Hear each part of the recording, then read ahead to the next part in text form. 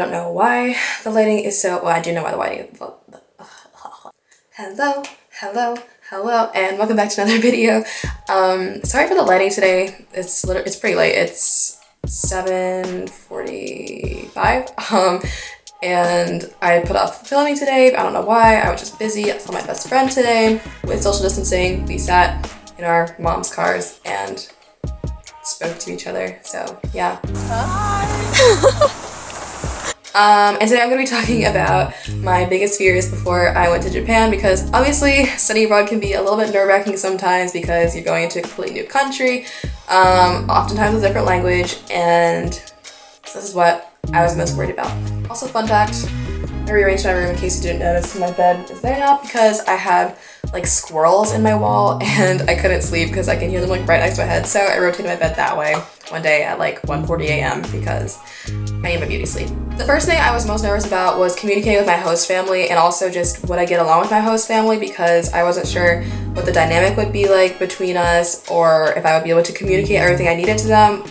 Like what if I wasn't able to explain something that was really important and then there was like some misunderstanding. I didn't want something to get lost in translation. But luckily that never happened. My host family was very understanding with things, and we always tried really hard to communicate well with each other, and I would usually bring a dictionary to dinner so that I could communicate with them as best as possible. And they were just very patient and understanding, and I felt like the whole thing went really smoothly, which was good. And I was also just worried that it would be a little awkward, because like what if they were just like really quiet and I was like not being quiet or something, and then it was like me being like, so what'd you do today? And then them being like, ugh. But they were so nice, literally the best host family anyone could ask for. They took me out places, they were like, they always talked to me at dinner, and they always had like questions for me and I could ask them questions. It was the best situation ever. They were so friendly, and like I miss them. I should talk to them soon. In our line, they even made a line group chat called it was Chimu Guresu, which was so cute. The second big thing that I was worried about was racism, because I mean, yeah, I'm biracial, but most people just look at me and think that I'm like fully African American, especially if they're not African American or black or whatever themselves. And not that like I associate nothing wrong with being like black, obviously. Like, of course, I love my mom, and like yeah, there's nothing wrong there, but it does make it so that sometimes people don't always see me in the most positive light when I'm abroad, or even within my own country. So I was worried about that, but I had no issues whatsoever. Like, no one ever said anything mean to me. People were honestly very complimentary. People complimented my skin, they complimented my eyes, my hair. Like, they were so nice about everything, and just very open-minded, which I was surprised by, especially in a country where most of the people there have grown up there or are Japanese, or at least like half Japanese. So I was very pleasantly surprised by that, and it made me more optimistic when I was when I would travel in the future.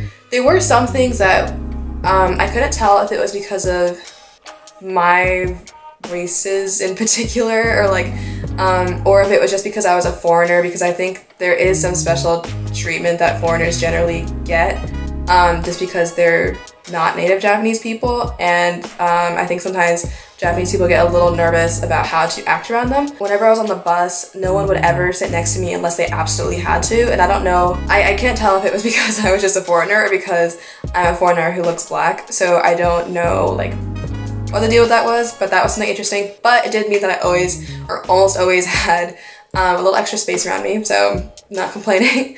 But I think people were just very complimentary, super nice, and like at most just curious, and people might ask me about my hair every now and then or something, and it was just really cool. The next thing I was worried about is transportation, because first of all, just getting to Japan, because that was the first time I ever navigated an airport by myself, or multiple airports actually, because I had 2 stops, so it was quite a journey to get there, but I did it, and it wasn't as bad as I thought it would be, because usually when I'm in an airport, I'm just kind of following my parents around, and I'm like, oh, okay, they know where we're going. But then I actually read the signs, and I was able to get where I needed to, and I was able to ask for help when I needed it. There was a delay between my flight from California to Tokyo, but the Haneda airport, they were super duper cool, awesome, and they like delayed all of the connecting flights from that so that the people from my flight could catch their flights anyway. And so I was like running around trying to get where I needed to, but it was totally fine. I followed all the signs. I asked like this guy that was like cleaning the airport where it was, and it was actually pretty okay. Don't be afraid of the airport. You can do it. You can do it, and the worst thing that happens is you miss your flight. Next thing, in terms of transportation, I was also worried about getting to and from school because, okay, so it's not that hard to get an easy one-way ticket anywhere or to just pay on the bus like that. It was totally fine. My host dad showed me how paying on the bus works, but I was like, okay, well, this is really expensive. I keep getting like one-way tickets every time I want to go somewhere. So, but the language school, Genki Japanese and Culture School, they actually told us about where we could go to get bus passes and stuff. So I went to the bus terminal and bought like a 31 day bus pass, which saved me a lot of money.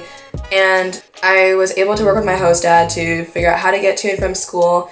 And then also Google Maps is a thing. And it actually works really well with the Japanese bus systems and like train systems. They have all the different times and everything. So it was really helpful when I was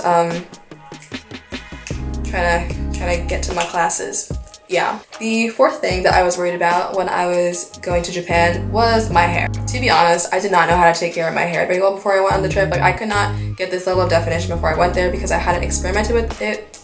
I hadn't experimented with it enough, but something I'm still trying to figure out is how to do carry-on luggage but bring my curly hair products with me within the liquid requirements, because that is a struggle. I was worried about making my hair look nice when I was there. I was also worried about oh my god, why can't I talk? I was worried about how people would perceive it.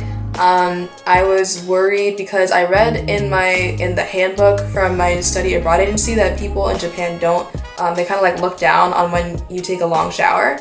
And if any of you know out there what I'm talking about, like, I wash my hair in the shower. There is no such thing as combing this hair dry. Like, it just doesn't happen. I was like, how am I gonna take my 1 hour hair wash days basically, or 1.5 hours, when with my host family? I was like, what? But that was actually okay. I managed to wake up early in the morning some days, or when nobody was home, I would just like take a really long, do all my hair washing, and it worked. But my hair still looked terrible because I didn't know how to take care of it. It pretty much looked like a fluff most of the time. But you know, people liked it anyway because they were just like, wow, that's really cool. And I didn't have anyone judging me because no one had my hair type. So they were just like, hair that's different from ours.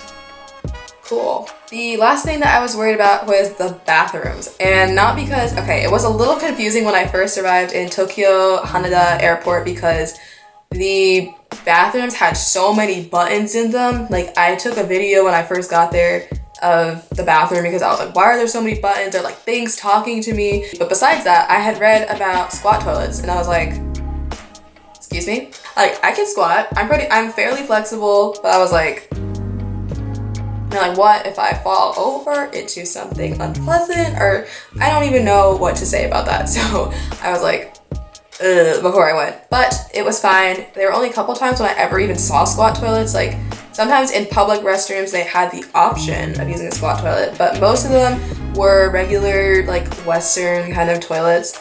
And I was like, it was a relief that they had lots of different toilet options. So it wasn't like you had to use a squat toilet. And most toilets, my house toilets felt like totally normal.